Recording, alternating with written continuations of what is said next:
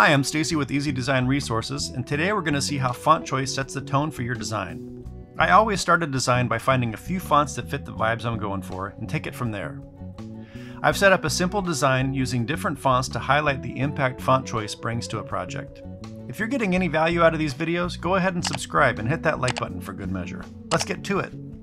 I chose fonts in 4 different categories: fun, sophisticated, vintage, and raw and edgy. The fun fonts tend to have inconsistent line weights, and they also tend to be thick, but not always. Each of these fonts gives a playful, approachable feeling to the design. If I were Anticus Gallery and wanted this style for my staff, I think I'd go with Holy Fat. It has a cartoon brush style that I really dig, and I think it fits really great in this format. Sophisticated fonts tend to be simple and light. Each of these fonts gives a more upscale feel to the design. If I were Anticus Gallery, it'd be a tough choice, but I think I'd go with Avant Garde. It's very elegant without being overstated. This vintage collection focuses on weathered styles that could fit right in an Old West movie poster or whiskey label. Does black number 7 look familiar?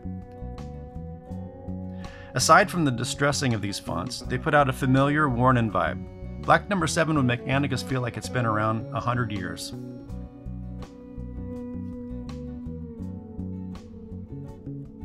Raw and edgy fonts cover a large span of formats. The 3 I chose for this collection are all different, but still capture the essence of the style and energy I was going for. I'm really digging Outrun Future these days and think Anticus Gallery could run with that one if they were after that edgy look.